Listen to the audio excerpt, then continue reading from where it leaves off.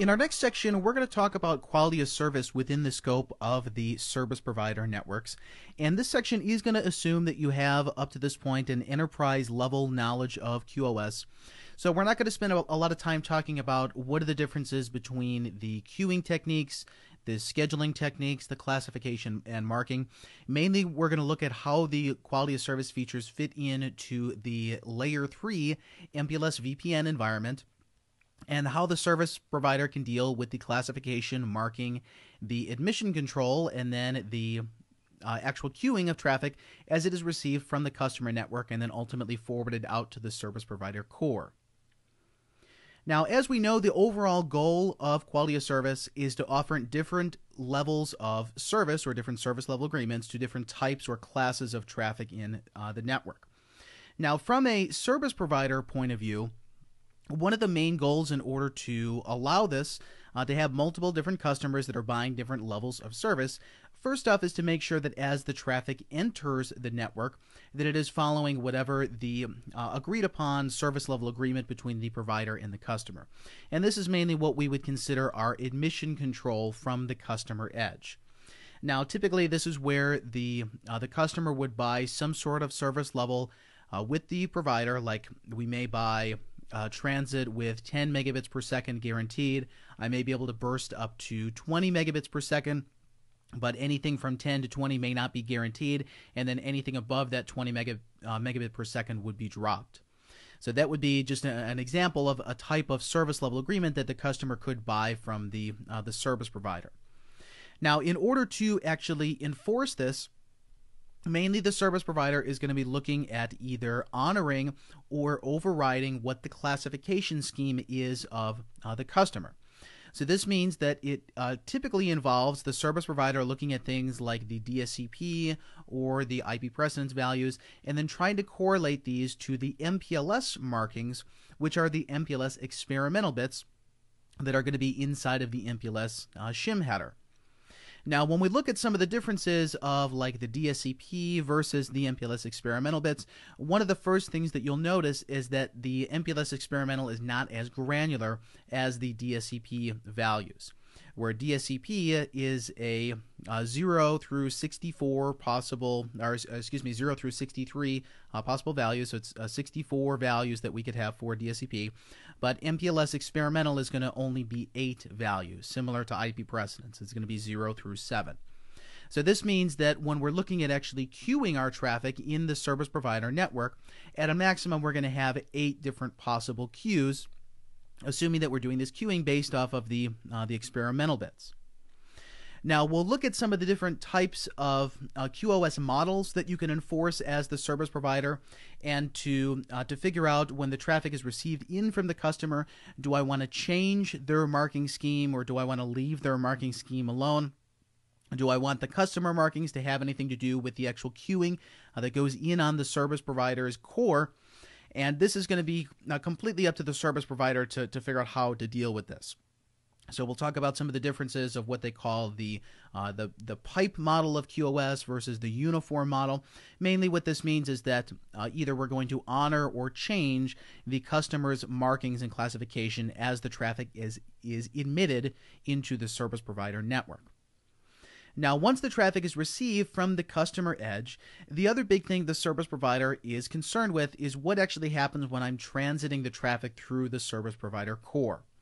So this could potentially be that the service provider is selling guaranteed bandwidth between the customer sites.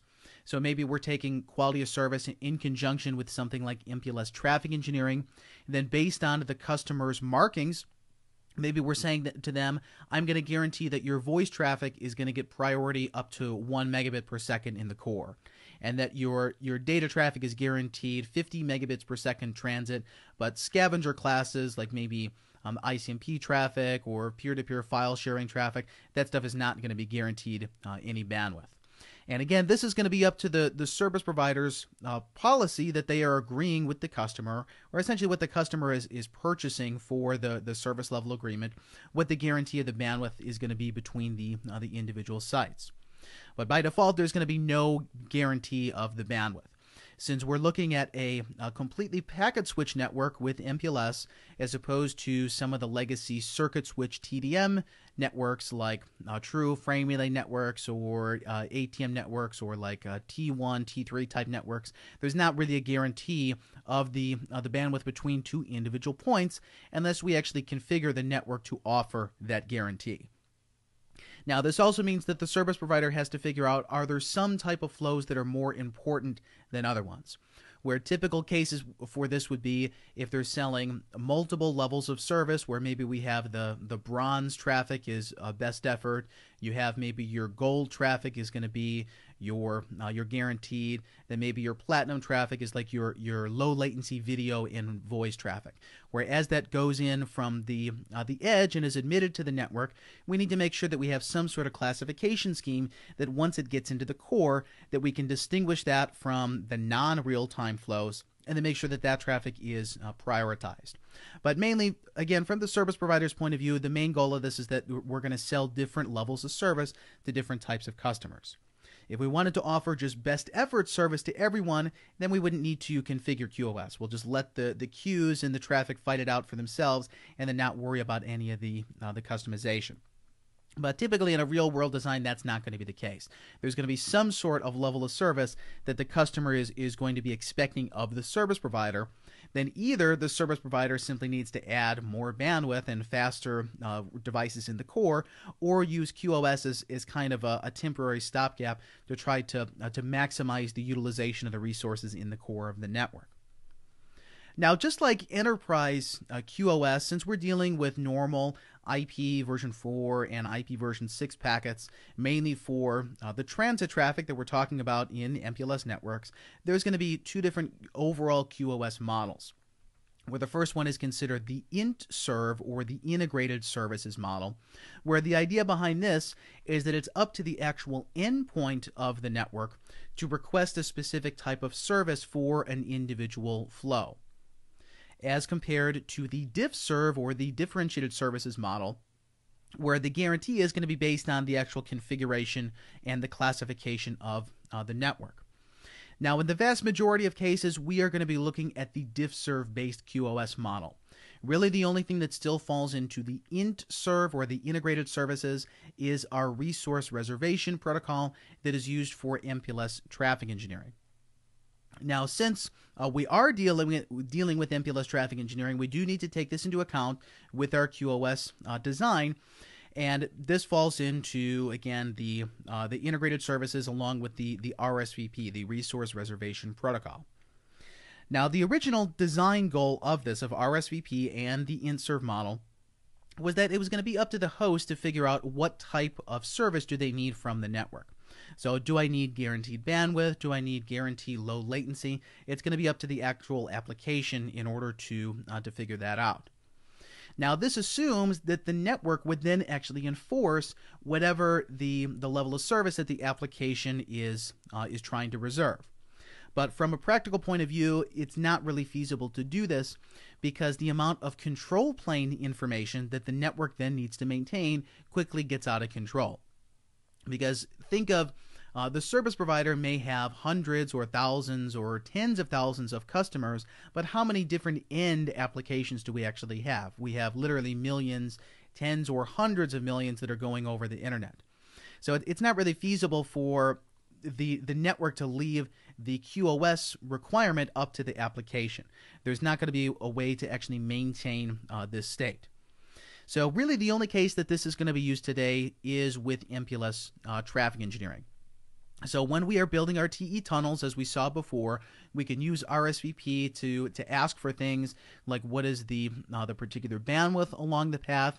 We can use those affinity bits of the tunnel to say I want links of this specific color if we're dealing with things like these shared risk link groups, the physical links that fall under the same failure domains in the network. So MPLS traffic engineering is going to be using RSVP in order to make these requests of the network. Now, one of the key points to remember about this, though, is that the RSVP reservation is only in the control plane. It is not in the data plane. So even though MPLS traffic engineering is using RSVP and integrated services in order to ask for the reservation, it's still up to us with the diff-serve model to actually enforce these reservations. So this means at the end of the day, if I request 10 megabits per second over one of my traffic engineering tunnels, I'm not actually guaranteed 10 megabits per second unless I have some sort of QoS policy in order to enforce that. Now, we're not going to go through a lot of the configuration examples of the diff-serve aware TE or the QoS that goes along with TE, because once you configure the traffic engineering tunnels and you simply specify what type of traffic is supposed to go over the link. So basically we have like a policy route that specifies, do I want MPLS experimental bits 1, 2, 3, and 4 to go over this tunnel, and do I want experimental 5 to go over a different tunnel?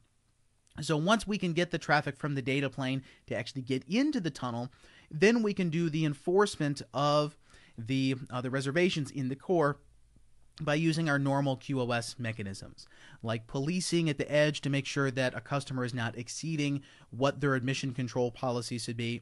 And then in the core, we could have different queues that are guaranteed different levels of bandwidth based on their specific markings. But the key here is that we have to actually enforce this. Without any QoS configurations, the traffic engineering tunnels aren't actually going to be guaranteed the bandwidth that they are requesting. Now, in order to do this, then, we need to figure out what are the different markings that we can use in the service provider network to actually enforce the policies. Where the differentiated services, or the diff-serve model, is basically giving us these different attributes that are held in the actual data plane to tell the difference between the different types of traffic.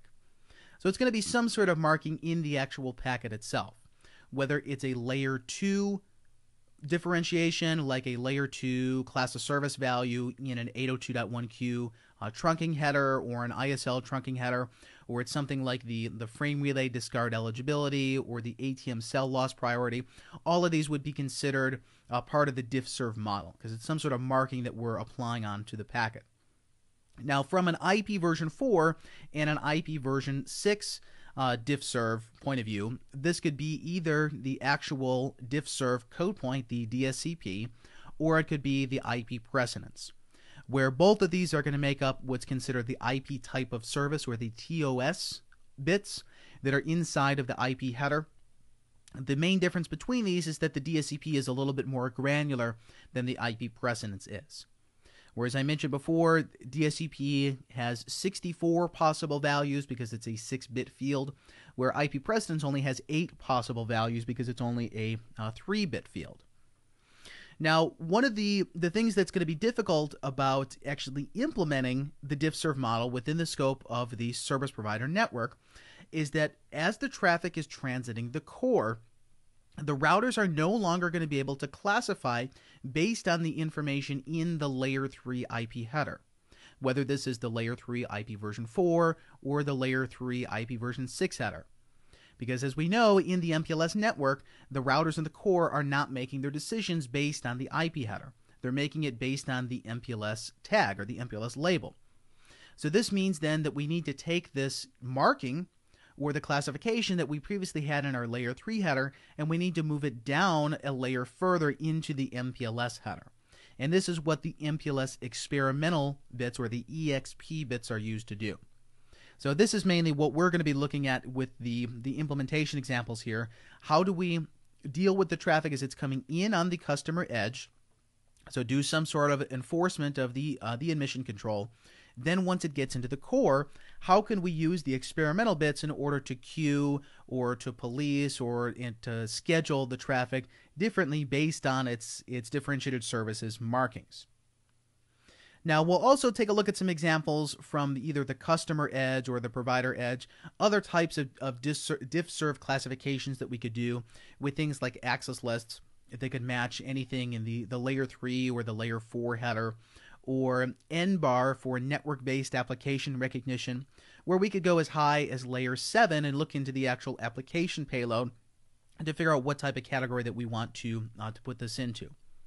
But mainly from the service provider's point of view, they're usually not going to get this granular. They're not going to configure NBAR to match your BitTorrent traffic at the edge. they mainly want to look at the minimum depth of the packet as possible, like into the layer 2.5 header of MPLS for the experimental bits, or maybe the layer 3 header for the DSCP or precedence, in order to make their queuing decision. Because the further and the deeper into the packet that we need to look, like if we're doing N-bar for layer 7 classification, it means that the forwarding is going to be that much slower, that we're going to have to take a performance hit. So you technically could use N-bar or access list for classification, but in most practical designs, you're not going to do that. You're going to want to look at the minimum classification that you can.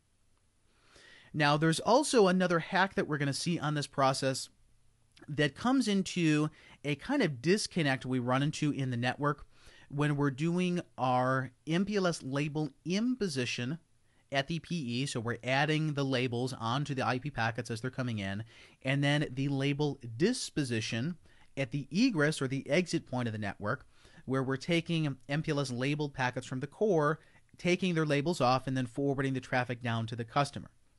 And the issue that we're going to run into is that we need some way to correlate what was previously in the layer 2 MPLS experimental bits, and how should this potentially correlate to the layer 3 DSCP or the layer 3 IP precedence.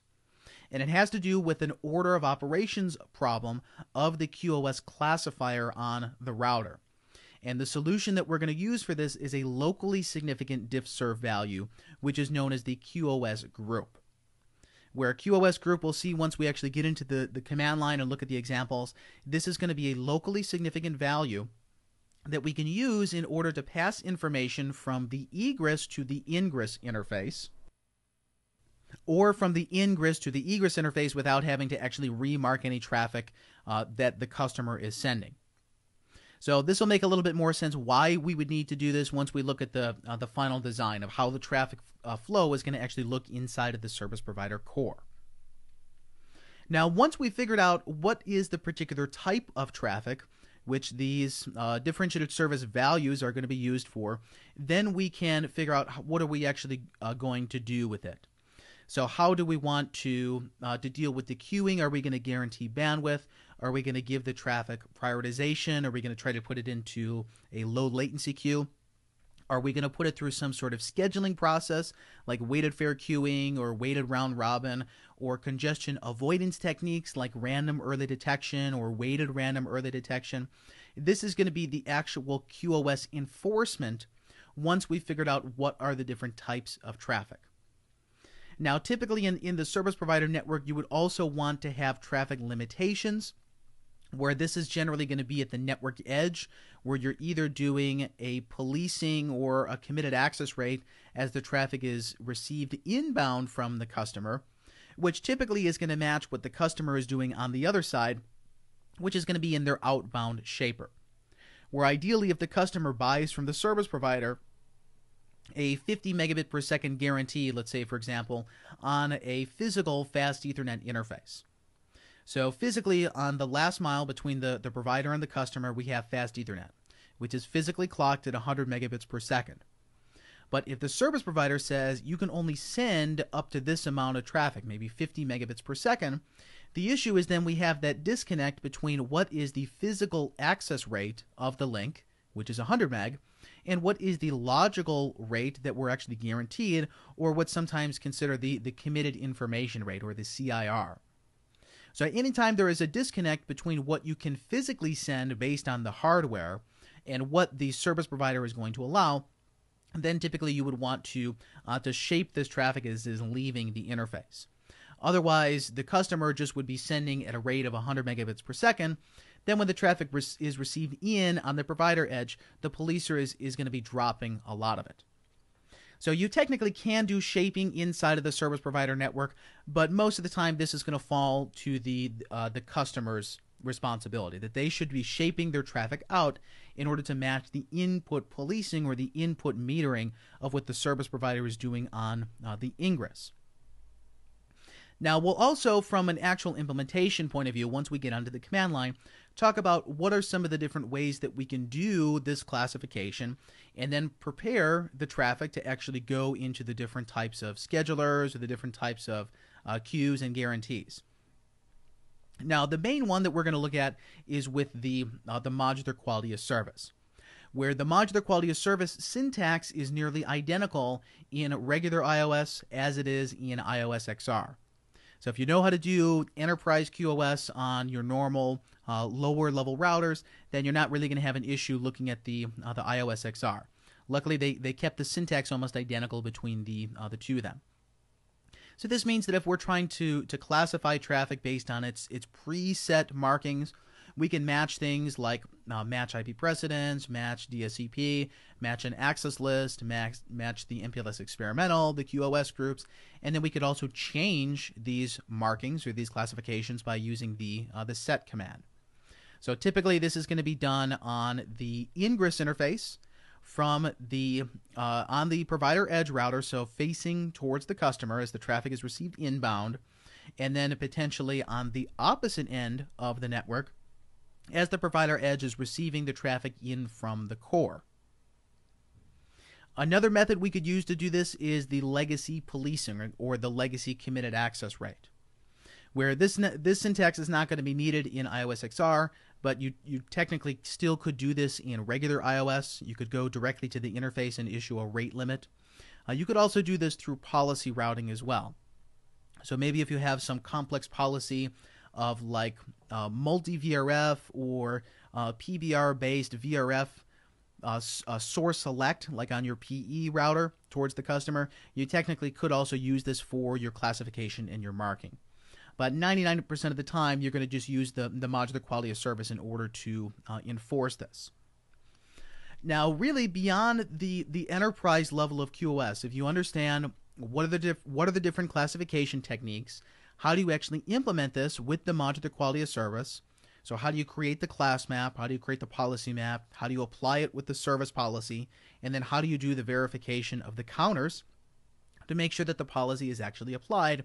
The main jump beyond this is to figure out where in the network is the classification supposed to be occurring and what type of traffic am I dealing with. And mainly this is where a lot of the confusion for a lot of people comes in with QoS related to service provider networks.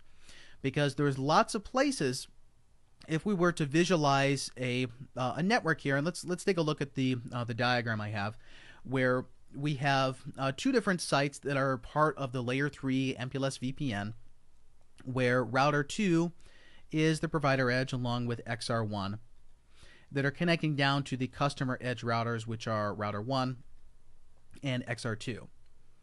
So let's say, for example, that we have traffic that is trying to get from router 7 to router 8. So behind these, there's some sort of applications, like we have a web server behind router 8, and then we have our client. So the traffic is routed to the customer edge. The customer edge then sends the traffic to the provider edge. On this link, the traffic is going to be our native IP version 4 or our IP version 6 traffic. So it's normal, unlabeled IP packets. We know that as the traffic then is received in on the provider edge is going to be running the push operation or the IM position, where the provider edge is performing what we consider the IP to MPLS condition, or in other words, it's just adding the MPLS labels on top of the unlabeled traffic. Now, since we're talking about this within the scope of layer 3 MPLS VPN, we also know that there's going to be two labels that are going to be imposed or added onto the label stack. The topmost label being the transport label, and the bottom label being the VPN label. Then inside there we have our payload of IP version 4 or IP version 6, where we know that the transport label is trying to get us to the egress PE. So on router 2, the transport label is trying to get us to XR1. The VPN label is talking about what our final destination is, like the web server that is behind router 8. Now, as the traffic starts to transit the MPLS network then, the different routers in the core and on the edge on the remote side are going to be performing different operations, where router 2 again is doing that push operation or the IM position, the IP to MPLS condition. But as the traffic gets to the core from 3 to 4 to 5 to 6, these routers, since they are just provider routers, they are performing the MPLS to MPLS, or what we consider simply the swap operation, which is simply taking an input label value, changing it to a new label value, and then forwarding it out towards the next hop device. Now, as the traffic gets from 6 and goes to the edge, XR1 here being the egress provider edge router, XR1 is then going to be doing the opposite, which is doing the MPLS to IP condition, which we consider our POP or our disposition, essentially removing the MPLS stack and then forwarding the native layer 3 IPv4 or the IPv6 packets. Now, the reason that this is significant within the scope of quality of service is depending on where we are applying our classification or where we are applying our QoS policy, we need to think about, is the router trying to classify based on the unlabeled IP traffic, or is the router trying to classify based on the label? So we'll see that there are different features that we would do on the customer edge versus the provider edge versus the provider core in order to accomplish the same goal, which is to classify, mark, and to queue the traffic in order to get a specific type of service. So the main key here is that you need to ask yourself, as you're developing the QoS policy, what type of packet am I dealing with at this individual interface at this particular hop of the network? Am I dealing with a native unlabeled IP packet? Is it going to be a packet that is labeled with a transport label or a VPN label? Or if I'm running traffic engineering, do I have my MPLS TE label on top of that? Because that's going to determine what type of QoS that I need to apply onto the packet. So again, the different types of operations here, we have the IP to MPLS, which is going to be the imposition or the push operation that's happening in the input or the ingress interface. We have the MPLS to MPLS condition, which is going to be the pushing labels onto the packet, like adding the transport label onto the VPN. Or if we're doing MPLS traffic engineering, we may be adding additional labels to the stack. In the core, where we are swapping the labels between two interfaces, so we are removing or deposing one of the labels and adding a new transport label or possibly a new TE label on top of the packet. And then at the egress of the network, we're doing the disposition or popping the top label in order to reveal the VPN label, or maybe we're deposing a traffic engineering label in order to reveal either a transport or a VPN label. Then again, finally, we have our MPLS to IP condition, which is the final disposition as the traffic is leaving the service provider network going out to the customer. Now, another consideration, in addition to these three conditions, IP to MPLS, MPLS to MPLS, or MPLS to IP, is where exactly is the final POP operation occurring. Where in the vast majority of the examples that we saw previously up to this point, we were running the normal condition, which is considered the penultimate hop popping, or the PHP process, where we know with the PHP process that as the traffic is moving from the customer network into the provider edge, the provider edge router is adding the transport label on top, the VPN label underneath, and then we have whatever our original payload is. As the traffic transits the core of the P routers, they are simply swapping transport label 1 as the packet comes in to a new transport label 2, or whatever the value is as the packet is going out. So they're simply changing the topmost label. Now, normally what's going to happen is that when the MPLS label packet gets to the next to last, or what we consider the penultimate or next to last hop value, which in this case would be router 6, router 6 is going to depose or remove the transport label to expose the VPN label, which is then going to be sent on to the egress provider edge. So in other words, it means that when XR1 finally receives the packet that was originated by router 7, it's only going to have a VPN label on it. It's not going to have a transport label. And where this could potentially be an issue is that if we are using the transport label in order to carry some sort of MPLS experimental bits for the point of a QoS policy we're trying to enforce. So this means that if the pin ultimate hop popping or the PHP process happens on router 6, we may lose some details in the markings that we're trying to pass from one PE router all the way to another PE router. And the way that we can solve this type of design problem within the scope of the layer 3 VPN is to enable what we consider the ultimate hop popping. That the last hop in the MPLS network, or the final egress provider edge router, instead of advertising the implicit null label, which is used to cause the pin ultimate hop popping, or the PHP, we can configure that router to advertise an explicit null value, where this means that the next to last router, or the pin ultimate hop, is not going to be performing that disposition, but instead is going to be performing a swap operation. Now, this is going to be configured simply in global config with the MPLS LDP explicit null in iOS, or under the MPLS LDP configuration mode in iOS XR, where we simply use similar syntax to advertise explicit null. But the idea for this is that if we are not using the implicit label from the provider edge to the pin ultimate hop, it's going to allow us to maintain the end-to-end propagation of the MPLS experimental bits. But the only reason that we would need to do this is if we are using the transport label in the core to try to figure out what particular type of queue that individual traffic is going to go into. So it really depends on how the service provider wants to deal with the QoS. We have the option of using the customer's marking. We have the option of changing the customer's marking. We have the option of using the VPN label marking, and we have the option of using the transport label marking. So there's multiple levels deep of the differentiated services that we can use in order to classify the traffic, in order to accomplish whatever the end goal of our QoS design is. So from an implementation point of view, the examples that I'm going to go through here are mainly concerned with how do we deal with these classifiers.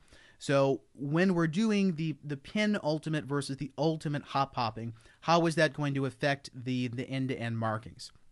Or if we're doing our classification in the IP to MPLS, or the MPLS to MPLS, or the MPLS to IP portions of the network, how is that going to affect the configuration and the overall logic of the QoS design? Now, some books that talk about this and some of the standardization documents that talk about Layer 3 VPN, they break these overall design goals of QoS into two different models, which we sometimes consider the uniform model versus the pipe mode, or the pipe model, where the main difference between these two, whether we're running in uniform mode or pipe mode, is going to be controlled based on the fact, do we maintain the end customer's marking, or are we changing their marking? So as the customer sends us X amount of bits per second of a certain type of traffic, let's say FTP downloads, if they exceed whatever our admission control is, like if we're doing a policer, do we want to change their marking? Maybe they had IP precedence 4, and we're going to remark this down to IP precedence 1 or 0. And do we want those markings to then influence what is going on in the core of the network? Because again, remember, with the MPLS core, since we're doing the classification based on the labels and not the IP packets, there's no way for the core to run something like network-based application recognition, or even to use an access list with a class map in order to match in the classifier of QoS. So in the core, if we're doing a bandwidth reservation, or we're doing prioritization, or some other QoS, maybe random or the detection, the only way that we can do this is based on the layer 2 MPLS experimental bits. So the value that these experimental bits have on the edge of the network as the traffic is admitted is greatly going to affect what the final result is of the end-to-end QoS model. And that's mainly what these two modes, the uniform mode and the pipe mode, are going to be concerned with. Where the first of these, the uniform mode, the customer's marking is going to be mapped to the experimental bits of the service provider ingress. So let's say, for example, that here we have our layer 3 VPN, and the goal is that we're trying to get traffic again from router 7 to router 8. And let's say that this is some sort of priority application, like maybe this is some sort of UDP video feed. And the traffic comes in from 7 to 1. 1 is the customer edge. 1 is then sending this traffic outbound to the provider edge. And let's assume that the application itself that's generating this traffic, maybe it's like an IPTV server, it's using DSCP EF for expedited forwarding, which is decimal number 46 for the actual marking. So basically, this inside the layer 3 packet, this is telling the network that this should be some sort of priority packet. I ideally want to try to get it into my low latency queue or my priority queue to make sure that it has the minimum delay, the minimum jitter as it's going through the network. But now the problem we run into is that when the provider edge here is doing the IP to MPLS condition or the label imposition, if the MPLS experimental bits do not reflect that this was a priority packet, then when the traffic gets into the core, it may not be able to hit the low latency queue that's pre-configured there, or to go into a particular traffic engineering tunnel that we're trying to steer the priority traffic into. So the key is that we need to maintain this marking as we're going from IP to MPLS. And this is the first goal of the uniform mode, that the customer's marking is going to be mapped to what the service provider's marking is. Now, it's still up to the service provider whether they want to remark the traffic while it's transiting through the network. So they could take that DSCP EF that is going to correspond to MPLS experimental bit 5. They could change that if they want to, depending on whatever their QoS config is. But the idea is that it's going to be required that the customer's marking maps to the experimental bit at the edge. Where in the pipe mode, it doesn't necessarily have to do this. The customer's marking could be related to the service provider's marking, but they could likewise be unrelated. Okay, in either case, it's going to be up to the service provider what happens in the transit of the network. They could change it, or they could leave the marking alone. It's up to whatever the QoS design says. But the key now, again, is that when the traffic comes in uniform mode, there's going to be a relationship between what was the customer's original marking and what does the service provider's marking say. Then when the traffic tries to leave the network, in the uniform mode, the egress IPv4 or the egress IPv6 traffic that is leaving the provider edge going out to the customer edge, this is then going to be remarked based on the final experimental bits that were received on the egress PE. So essentially this means that if the traffic was remarked in transit from the two different customer sites, then the final exit of the traffic onto the customer network is going to reflect this. Where in the case of the pipe mode, it is not going to be remarked. And there's a real easy way to think of this, that in the pipe mode, whatever comes in on one side goes out the other side, and it's not going to be modified. Where in the uniform mode, it is going to be, there is a correlation between what's going on the customer side and what's going on the provider side. But in pipe mode, it's completely transparent. The packets go in one end of the pipe, they come out the other end of the pipe, and there's going to be no modification of them. So in other words, with the uniform mode, the customer's marking is going to be dependent on the service provider's marking. In the pipe mode, the customer's marking is completely independent of what is going on in the service provider network. So this means that in pipe mode, if the customer is setting all of their traffic to DSCP EF or is setting all of their traffic to IP precedence 0, it's not really going to make a difference because those markings are not translated into the MPLS experimental bits. Now we'll see in our next section, when we look at the actual implementation of this on the command line, the routers by default do kind of a combination of both of these at the same time, that the customer's marking will automatically be copied into the experimental bits as the label imposition is happening. But as the label disposition is happening on the egress side, it is not going to be copied back to the customer's marking. So we'll see that if we want to truly implement the uniform mode, that the customer's marking copies to the service provider, then on the egress, the service provider's marking copies back to the customer, there's going to be some additional steps that we need to change in the configuration. Where the pipe mode, this is basically going to be the default because we don't care about what the customer's marking is. Unless we manually change it, it's going to be left alone. Then any changes that we make in the core for actually changing our markings or doing any sort of queuing, this is not going to affect the final egress of the traffic back down to the customer. So in order to understand this, what we're going to do on the command line is stage a couple different QoS policies on the customer side of the network, where one of them is going to be used for accounting the traffic that is received.